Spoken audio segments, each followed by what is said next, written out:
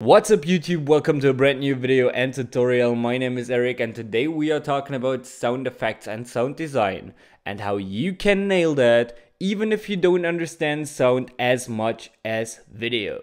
Let's head right into that.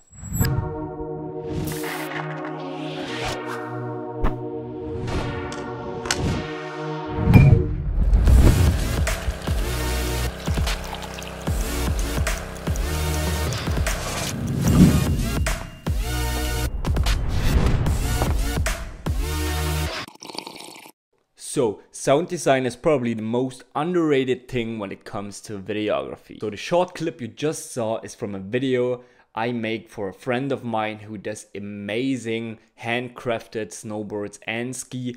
Go check him out, I leave you a link in the description. Now let's check out how this will look with only sound effects and without music.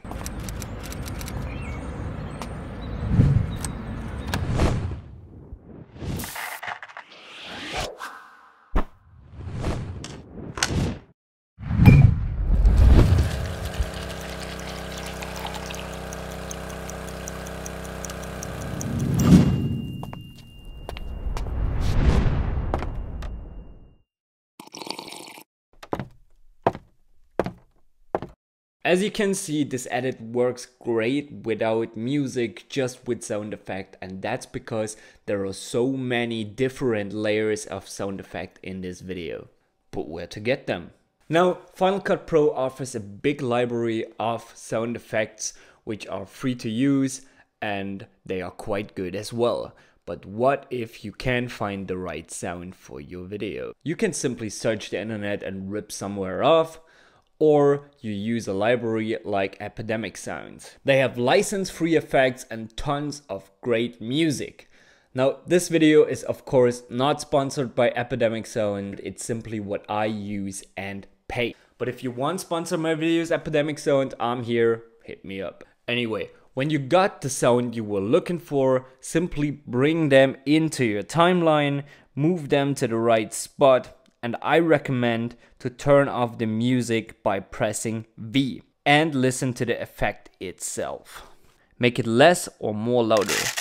In this case, I use the sand movement and coffee maker fill to create the sound of the coffee falling into the handle, which probably makes no sound at all, but it helps selling the shot. The fill is way too heavy and crispy, so I searched for low pass and dropped it over the sound. Then I played with the parameters to make it less crispy. Now let's look into the video while watching the sound timeline so you can get a bit more better feeling what I used for what. We're starting outdoors in a city, so I used the city sound to bring a bit more ambiente. Now of course the typewriter sound for the text and a footstep sound which is less louder when the camera moves away from his feet.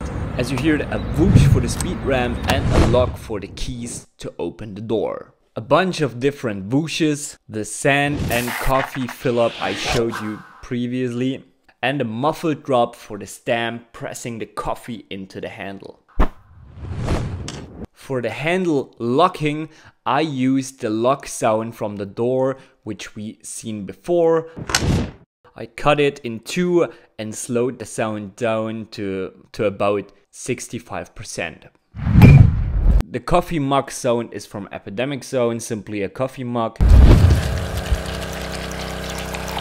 Now when the machine starts, there is a pump sound from Epidemic Sound as well, and there is a sound where liquor is poured into a cup. And of course the stopwatch tick, tick, tick, tick, tick, tick, because we are waiting for our coffee to be finished.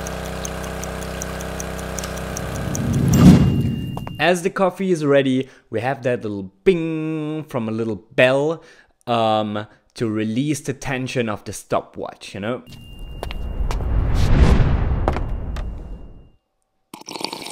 Some footsteps on concrete while he's walking towards the stairs. And finally I used footsteps on wood to sell the shot on the stairs. The sipping is an amazing sound from Epidemic Sounds as well.